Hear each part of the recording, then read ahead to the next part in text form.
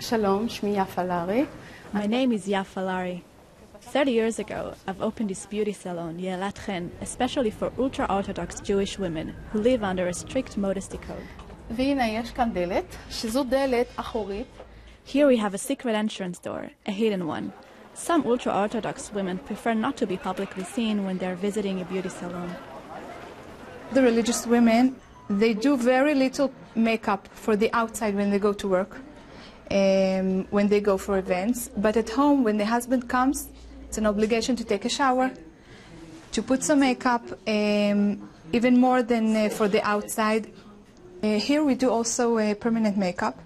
The permanent makeup for religious women is very important because we are not allowed to put makeup in Shabbat. Shabbat is Saturday. On Shabbat, for many, many years, I never put on any makeup on Shabbat, and I felt like a pale face, and it was very hard for me. And when I discovered the Shabbat makeup, it really made a big difference for me. I feel different. I feel that I have that extra touch, and I go out of the house feeling better, and because I feel better, I stand straighter, and my clothes hang better on me, and I smile more, and it really makes me feel great. I'm not an expert in all the halachot, but you know that if you come to here, they are experts, and they know what you're allowed to do and what not to do, and I 100% rely on Yafa to guide me.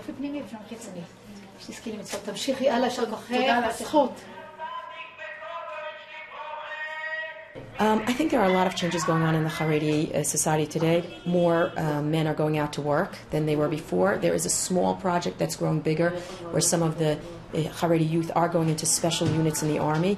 I think in general you see that the Haredi world is becoming more exposed to the general world. On the first year that I've opened the salon, I've had so many limitations and restrictions.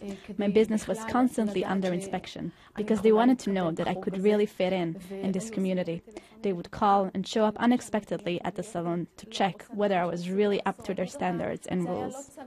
Even the word cosmetics was considered as immodest back then.